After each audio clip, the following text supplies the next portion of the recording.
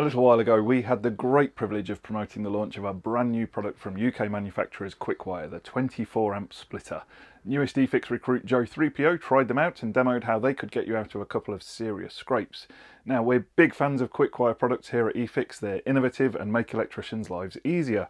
And as with all new products, our review raised questions among the intellectual sparkies out there, as well as one bizarre argument about whether the UK or the Netherlands have greater freedom of speech. I don't know. Welcome to the internet. Anyway, I can't answer that one, but I can answer several of the others. So here they are, your top 7 questions about the Quickwire splitter answered. Question number 1. Is the splitter maintenance free? To answer this one, we can dive into BS 7671. Regulation 526.3 states, every connection shall be accessible for inspection, testing and maintenance, except for the following. It then lists a number of methods of connection that could be classed as maintenance free, which basically leads you to the conclusion that screws are out. But then in indent 6, it gives you the option of equipment complying with BS 5733 for a maintenance free accessory and marked with the symbol MF and installed in accordance with the manufacturer's instructions. If we look at the spec sheet for the 24 amp splitter, you can see that it does indeed comply with BS 5733, and looking at the body of the splitter, it is marked with the little MF symbol to show that it's maintenance free. This brings us nicely onto question number 2. Does the splitter need to be fixed in place? To answer this question, we need to turn back in the regs a little to 522.8.5, which states, every cable or conductor shall be supported in such a way that it is not exposed to undue mechanical strain, and so that there is no appreciable mechanical strain on the terminations of the conductors, account being taken of the mechanical strain imposed by the supported weight of the cable or conductor itself. So in other words, when you make an electrical connection, you need to make sure that the conductors aren't pulling on the terminals, either by the weight of the cable on them or if the cable gets pulled on for some reason.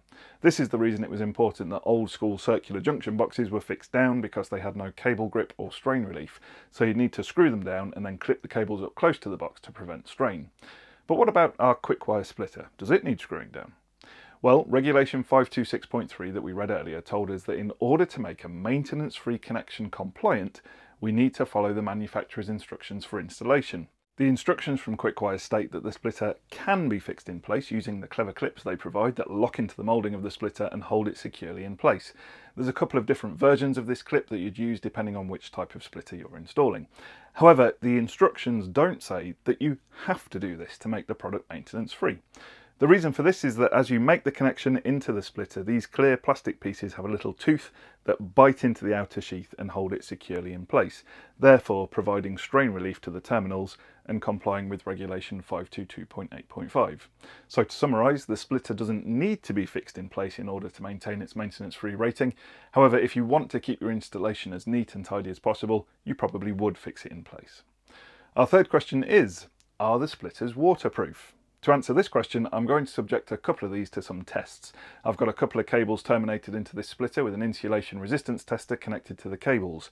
First of all, I'll drop the splitter into this tub of water, and you can see that almost immediately the tester registers a fault between the conductors. Now, that's a bit of an extreme test, so let's get a fresh splitter and mist it with this squirty bottle. And you can see that after a few squirts, we're getting a fault again. This is because the splitter is rated at IP30, which means it has no protection against the ingress of moisture. This is not a bad thing, it's simply not designed to be in areas where it will get wet. The 3 in the IP rating indicates that it's rated to prevent the ingress of tools and wires greater than 2.5mm in diameter, which brings us nicely onto our fourth question. Can the splitters be buried and plastered over? This is an interesting one because you can immediately see the benefit of this. A cable gets nailed in the wall and needs repairing, so could you chop enough of the cable out to access it for terminating, make the conductors off, bury the splitter in the wall and plaster over it? Now this one gave me a bit of pause, and I had to give it a fair bit of thought and then get my musings confirmed by the techie folks at Quickwire. So here goes. If you bury a connection in a wall, the connection must be, by definition, maintenance free. As we've discussed, the splitter is maintenance free, so that's one condition ticked. However, we just demonstrated that the splitter has no protection against the ingress of moisture, so if you were to apply wet plaster or bonding or filler directly to the splitter, I suspect the moisture inside there would creep into the connections and cause you some problems. So if you were to bury it in the wall, you'd need to have some protection against moisture between the damp plaster and the splitter. If that was in place, then you should be okay to chop it into a wall and plaster over it. Question 5. Is that a fuse under the little flap there? This is a very reasonable question, as it does look a lot like the little fuse carriers that you might get on a spur. But if it was a fuse, then that would lead to some interesting situations. For instance, if it's a maintenance-free connection and installed somewhere inaccessible, then how would you replace the fuse if it blew? And if you used it to repair a cable in a ring final circuit and the fuse blew, you'd then have two radial circuits connected to a 32 amp MCB. In both cases, that could present a major problem for your circuit. So, for that reason, we can confirm it's not a fuse.